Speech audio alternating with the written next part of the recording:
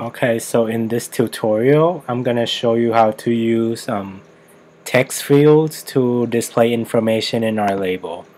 So the same thing as the previous tutorial, open up Xcode, create a new Xcode project, and select single view application. In this one, let's call it TextField tutorial. And again, use the storyboard and use automatic reference counting. And we're not using the Git repository. It's just I'll create it on my desktop. And from there, again, we go to our storyboard. We add in our label. I'm gonna add my label here and add a button. I'm gonna make my label a little bit bigger. So there's my label. And the thing that is different than in the last tutorial is we're also gonna add a text field. A text field allows the user to enter information in there. So we're gonna get two of these. Actually, and we're also gonna use two buttons. Alright, so here's a button for this text field and here's a button for this text field.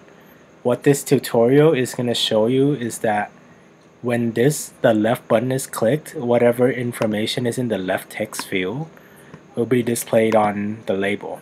And when this button is clicked, whatever information is displayed in the right text field will be displayed on the label. So let's name our buttons. Let's call this one left button, and let's call this one, double click the button, let's call this one right button. Okay, let me align it a little bit better. So here the UI elements that we have is a label, two buttons called left button and right button, two text fields.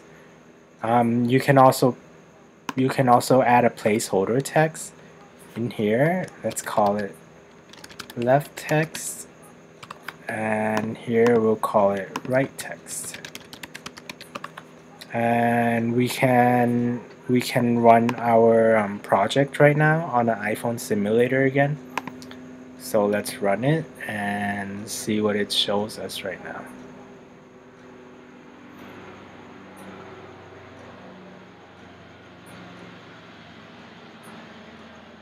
Okay.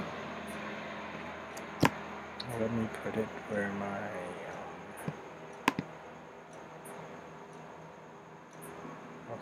where is my Xcode? Okay. Alright. Oh, I see where it went. Give me 1 second, and here we go. Okay. Now clicking the left button doesn't do anything right now, and clicking the right button doesn't do anything right now again. So we'll go to our assistant editor in order to make the connections. Let me, I'll click the hide the utility so we have more room to work with because we don't need it anymore. So we have to connect 5 things. We have to connect this left label. So again, click Control, click and drag it into here.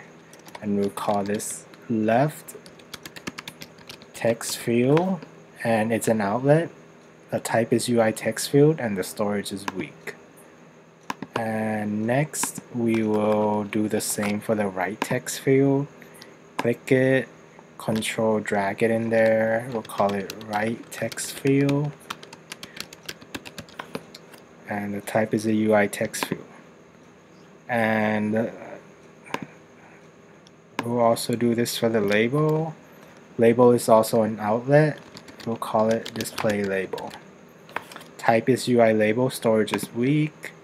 And we need to also connect the 2 buttons so the application knows what happens when the button is clicked. So control drag it, and remember to make the button an action, not an outlet. Name, we'll call it left button press. Type is ID, event touch up inside, argument sender. Same thing with the right button. Control drag, make it an action, call this right button press, type ID, event touch up inside, argument sender. Click connect, and again we can mouse over to check all of our connections. Left text field, right text field, display label, your left button, and your right button. So all the connections are there. We will go to our implementation files. Again, this is automatically generated when we chose single view applications. And these three are automatically generated for us when we did the connections. They generate the setters and getters. You have your left text field, right text field, and display label, your three outlets there. And your two methods are left button press and right button press. So what we're gonna do now is when we have a left button press, the left button press will correspond to the left text field, and the right button press will correspond to the right text field. And what we're gonna want to do is display whatever information onto our display label. So when the left button is pressed, let's do left text field dot text. Actually, let me delete that. Let's do display label dot text equals left text field dot text. And when we press the right button, let's do display label dot text equals right text field dot text. All right, that's all the code that we need. So let's run it and see what happens. Running it on our iPhone simulator again. And alright. Left button, when we press it, nothing happens. I mean, the text disappears because there's nothing there. Same thing with right button. Now let's type something in. Left text field, let's type in ABC. Hit the left button. Oh, ABC is here, hidden underneath the keyboard. Notice the keyboard doesn't go away, and I'm gonna show you how to get rid of it right now. So there's that. Right button is gone. Okay, so now we need to get rid of this keyboard. This keyboard's kind of a pain to get rid of, but I'll show you how to get rid of that. So in our .h, viewcontroller.h, let me hide the editor so you don't get confused. In our viewcontroller.h, we need to add this right here. This TextField delegate method called UI TextField delegate. You need to add this at the end of your interface line, right after viewcontroller. It's a subclass of UI viewcontroller. You need to add a UI TextField delegate. And in your implementation file, your viewcontroller.m, you have to add one method. You have to say start typing text field, and then go to the method that says text field should return. Text field should return, and then from there just return text return brackets text field resign first responder. So what's happening is in the text field, when the return button is pressed, it's gonna resign the keyboard. Okay, so let's save it, run it, and see what happens.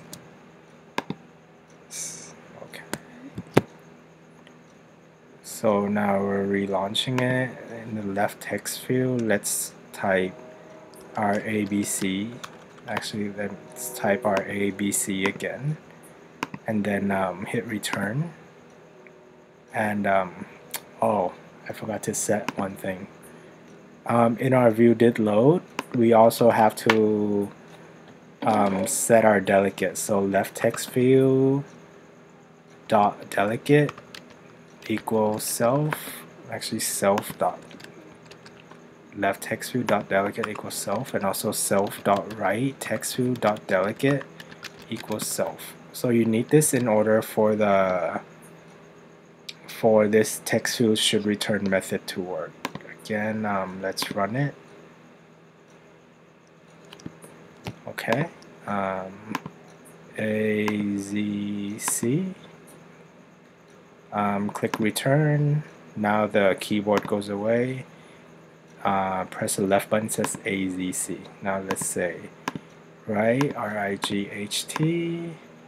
Again, we hit return, it goes away. Now you can click right button and it says right, and click left button and it says AZC. So that's the end of this tutorial.